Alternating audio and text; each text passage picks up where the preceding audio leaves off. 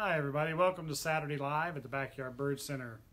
Today we're doing a special request program from the internet and from a friend of mine, Coach Brewer. This is for you. We're talking about the osprey, or the fish hawk as many people know them as. Truly a unique bird. And you see him here over my shoulder. It's the bird that most people confuse with bald eagles. And part of it is where they live. They are very much a water bird. They hang around the bigger lakes and ponds and even the rivers and streams in our area. And of course, eagles are there as well. Their primary colors are dark brown and white. And eagles the same thing. And there's white on the head. And so sometimes molting young bald eagles, before they get a fully white head, will have a facial pattern that can be similar to an osprey. So thought we would talk about them today, teach you a little bit about them, and go out and look for them, because right now is the time that they occur here. They were nesting birds here in Missouri many years ago. They probably were never very plentiful here. We were a prairie region, so there's never been a lot of nesting bald eagles in Missouri. But their numbers totally disappeared as a nester many years ago. Now their decline worldwide, they are a worldwide species, but their numbers decline dramatically with DDT and many of the other pesticides. And they are a bird that doesn't get as much publicity as their successful recovery from that as the bald eagle does. But been a tremendous recovery by this species as well as other birds of prey since the ban of DDT. And so we are seeing nesting birds return to Missouri, and there have been some efforts by the Missouri Department of Conservation to reintroduce them, especially at Truman Lake. But still, there are very few nests in Missouri. So the most common time to see them around Smithville and and even small ponds here in Missouri, Wyandotte County Lake, we see them regularly out there, is in spring and in fall. And I know they've been hanging around for the last couple of weeks. They'll be here for a couple of weeks more. So this is a great time to get out there and watch them. And they are a truly entertaining bird to watch. Now, the name fishhawk is very aptly a name for them, very apt name for them, because according to Cornell, I didn't even know it was this high, but according to Cornell, they get 99% of their diet is live fish. So they rarely eat dead fish, and they are very rarely seen actually catching a reptile or a small mammal or even a shorebird. It can happen, but boy, it is very rare. They are just super efficient fishing birds, and they do catch them regularly. As a matter of fact, they get harassed quite a bit. We've seen them many times on our bird watching expeditions.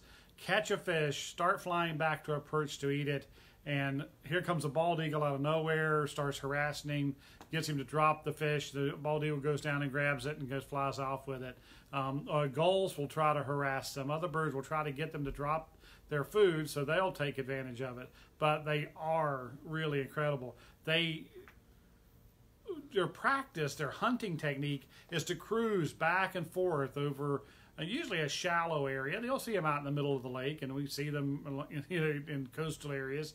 But usually it's in shallow water, and boy, you know when they've caught sight of something, because they start to hover. They just those wings, they start to just hover in place, trying to line up that fish, and then they dive down, and they will hit the water and either partially submerge in the water to catch fish, or even totally go under it and then come back out. And hopefully they've got the fish. Sometimes they don't, but they take off and start flying to a perch. And if you watch them, they usually come up with the fish side to side underneath them, but as they fly, they will adjust that fish and hold it so that it's in line with their body for aerodynamics to fly back up to the perch somewhere to eat. It's really cool to watch, and it's fun. I mean, I never get tired of it. I get to see it. Their nest are built on traditionally, the tops of flat trees or even on ledges. But nesting platforms have been another reason for their success. Oh, let me get here. Go back to the album. Got a picture that a friend took, except it's not wanting us to go back there, is it? There it goes. Okay. This is a nesting platform. And these are artificial platforms that are placed for ospreys, and this is part of the reintroduction program. But you see this large mass of sticks that they've laid on top of this flat platform, and we see them on top of billboard signs. We see them on top of power poles. We see them on all kind of structures. If you've ever been to Florida and you've driven across the Florida Keys, you will see these large nests on top of billboard signs and things all on the Florida Keys. They're numerous in coastal areas. Ospreys are more common on the east and west coast than they are here in the middle part of the country. But you'll see their nest, and they're huge and they're great. I mean, they use them year after year. They only have one nest a year. They usually have 3 or 4 young, and of course they are fed fish. So they are maligned by some people. Fishermen think, oh no, they're eating all my fish. Well, the truth is they usually eat slow-moving, less desirable fish. They do not want to catch a lot of bass and favorable fish. They catch carp and slow-moving mud catfish and things that are very slow and in shallow water. So they really are not a competitor when it comes to food, and they catch so few compared to like the fishing industry and stuff. So they're our friend. They are fantastic parts of our environment. They're very curious and easy to just sit and watch for, I mean, an hour. You can go by watching one of these things hunt.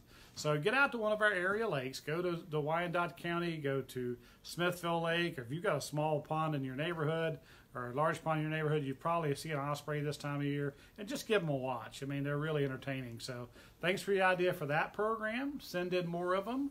If you like the videos, please give them a like. Share them if you will. Until then, come by and let's talk birds.